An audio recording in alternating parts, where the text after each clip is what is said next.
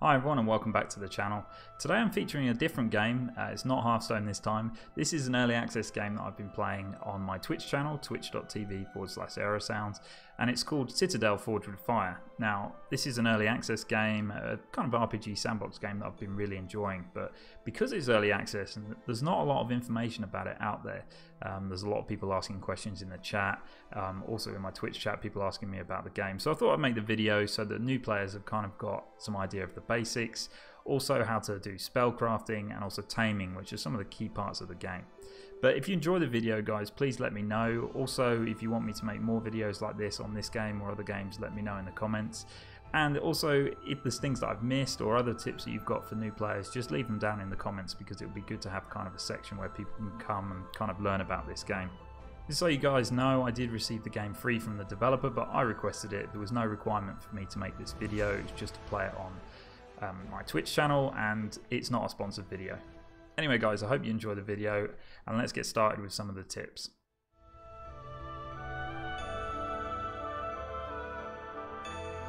So when you first start out, there is a very minimal tutorial that you can follow, and I recommend doing that because you also get experience and it gives you some very basic tips.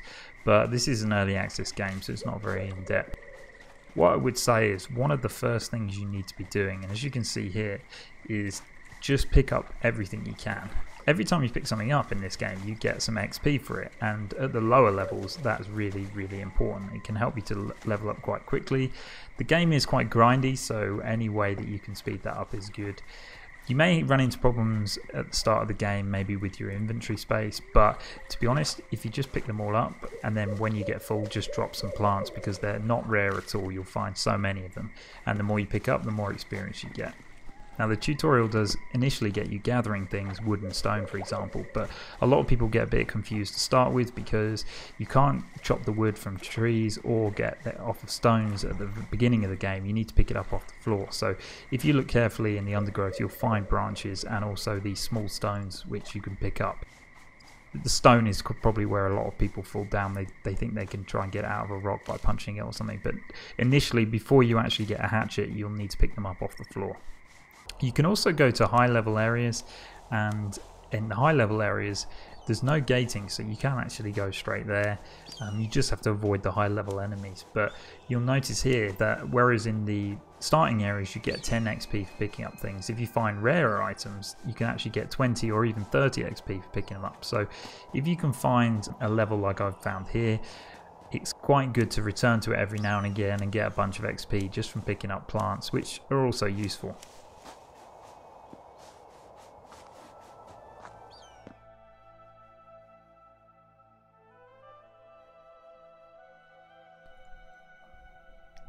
Leveling in this game is very similar to other games of this type, so every time you level up you do get stat points that you can put into 4 different categories: damage, health, carry capacity and mana. Health is important not only because it's your life total, but there is certain spells that you can cast that instead of using mana do use health. So if you're going for that type of build, health is important, but I usually go for damage or mana because I found that was really quite useful. Carrying capacity is important if you want to use the iron armor later in the game. Because it's heavier, you'll need a higher capacity. For some reason, once you've leveled up, it gives you 2 points to spend. For some reason, it does give you a remaining point that you can level up from this screen, so I'd recommend that you make sure you do that. Now, this screen is where you spend your knowledge points, and you get them for leveling up. You can see I've got 4 here. But it doesn't really matter when you use them, you can use them whenever you like. But each time you level up, there'll be different recipes that you can unlock, and you just spend the points in there. So this is the building recipes that you can see here. There's also weapons, armor and jewelry that you can craft, all of which are really important to give you extra stats. And finally, there's the potions that you can craft. Just another quick tip, early on in the game it asks you to make a fire. Under the building section, this is where you find it, so you spend your points to unlock fire, and then you can come out of this menu and go into the build menu, and under large magic items, that's where you find the bonfire, and once you've found the items you need to craft it, you can make a bonfire.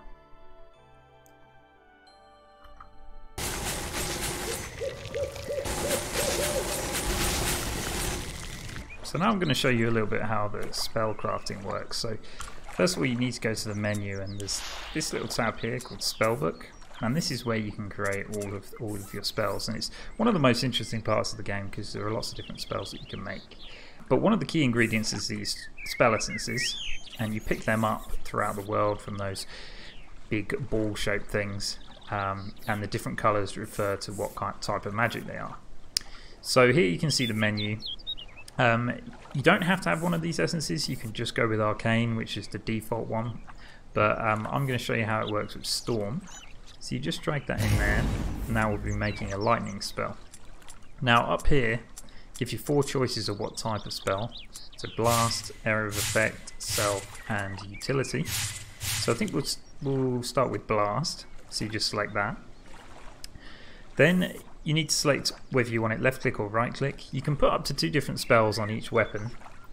If you're using a melee weapon, it's probably best to only use 1, because I usually put it on my right click, because then your left click is attack with your melee weapon. If you put 2 spells, you can no longer melee.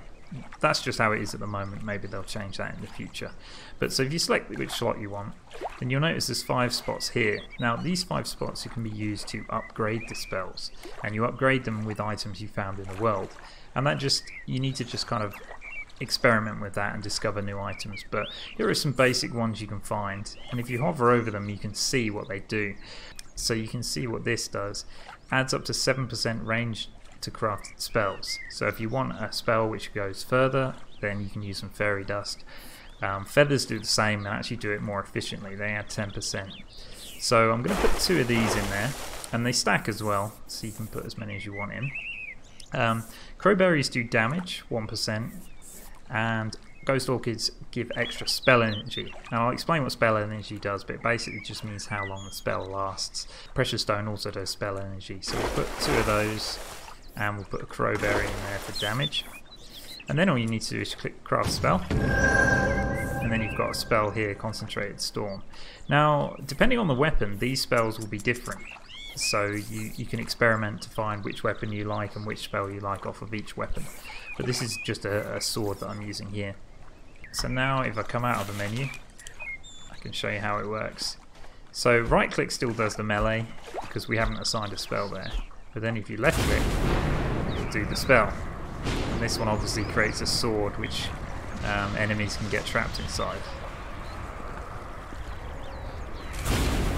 And each spell has a cooldown which you'll see at the bottom. But this one looks like you can stack a few of them because it lasts. So that could end up doing quite a lot of damage over time to enemies.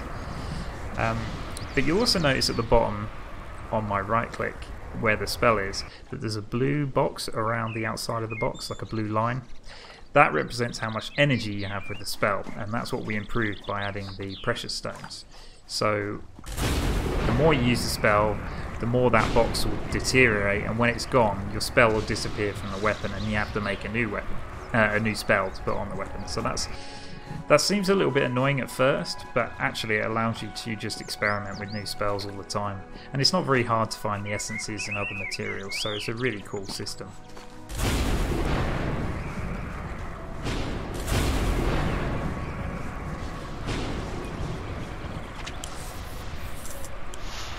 Now I just wanted to show you another really important spell, well 2 important spells actually, that you'll probably need early on. So if you ever want to remove the spell, you can just right click on it and it will disappear from the weapon that you're using. And probably one of the most important you'll need early game is with Nature's Essence. So put that in there and go Utility, and I'll put this on right click again and craft spell.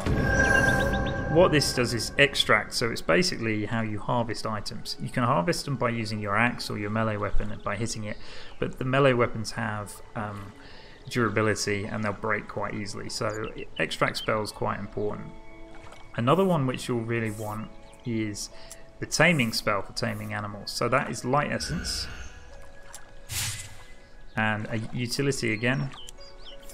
And now you have it's called Pacify, but you use that to tame animals.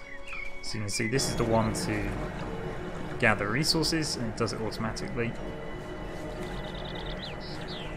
It does use your mana, but once you find items which regenerate your mana, this can basically go infinite once you get higher levels. And then the pacify spell, if we can find an animal. Here we go. It's a rabbit here. That's how the pacify spell works, and I'll go into that in detail later.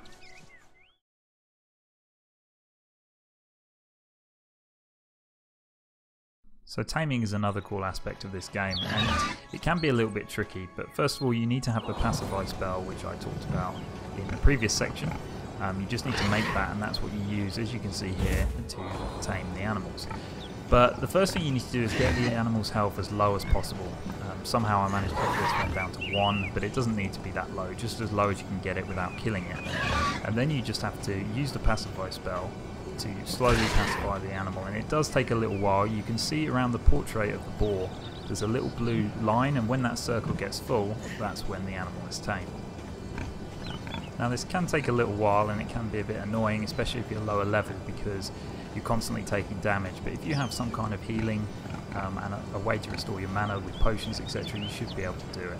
I also found that taming bears is probably the easiest, because bears don't run away. Some creatures, when you get them down to a certain amount of health, they will run away, and it's difficult to tame them while you're chasing after them. You can increase the range of your taming spell with feathers, for example, and that does help.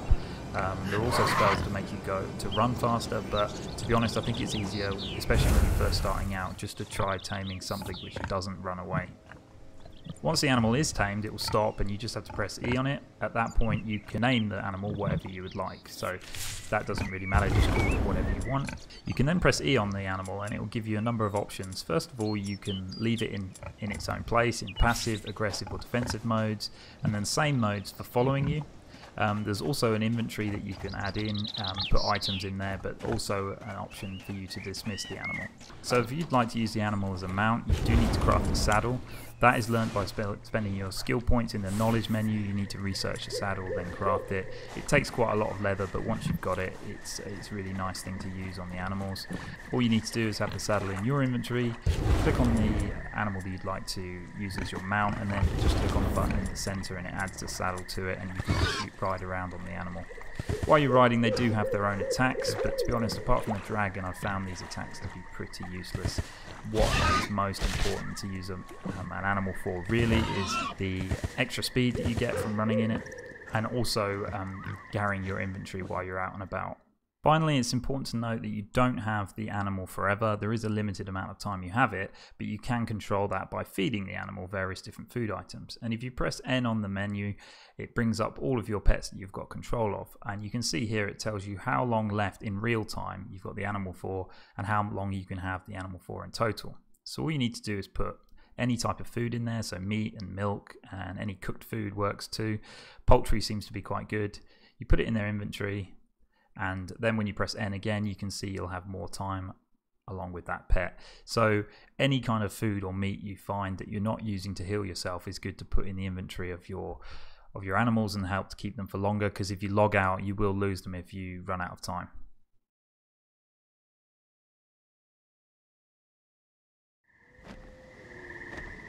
Okay guys, that's all I've got to share for this video, but I hope you enjoyed it.